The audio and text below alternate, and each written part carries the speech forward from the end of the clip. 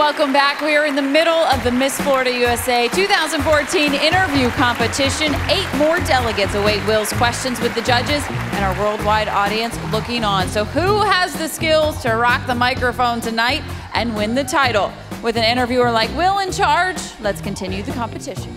Haley High Note, Miss Panhandle USA. She's got a question for you on video, so let's take a listen in on what her question is. Many retail companies feel that having no tax on internet sales creates an unfair disadvantage for their businesses. Do you believe that there should be taxes on sales that occur over the internet? I think that in the United States economy, we need to have fair taxes, and I do understand that there are different rules and regulations for different states. Absolutely. I do believe they should be required to pass a drug test. It's really essential that when you're receiving aid, you take personal responsibility for yourself and you're not squandering the hard-earned tax money that we are paying. The prime ingredients for success. We all have ingredients for success, but mine per se are just focusing on what my goals are, my limitations in life, and my expectations. That's my definition of success because no one else can define it for me.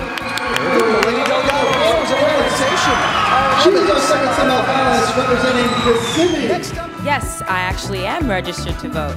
I think to get them more interested would be to have more, I'd say more commercials. I actually think that they all have a correlation. I would say that health is the most important.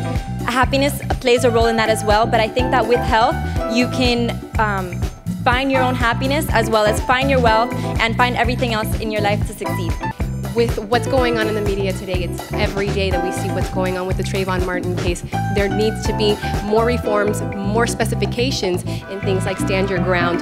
Well, I would like to meet President Obama simply because I have many veterans in my family and I think that we should strive to do something for them because I feel that a lot of veterans today are out of jobs and nowhere to go and they've served for our country. I've done a little bit of acting myself and I really do think that violence does play a part. You know, we have children looking at the media all the time now between commercials, movies, television, and it's not necessarily censored, and any child can be watching TV and they can see something violent and they're going to replicate it. There's your 16. Now you can probably see why Miss Florida USA is the pageantry championship of the Sunshine State. Congratulations on the job. Well done, ladies. Kristen?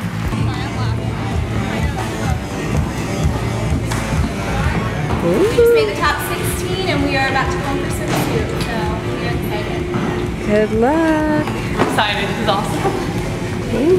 I feel good. My question was a little stumbled, but I think I cleaned it up in the end, so I was a little thrown off. I never even knew about that rule.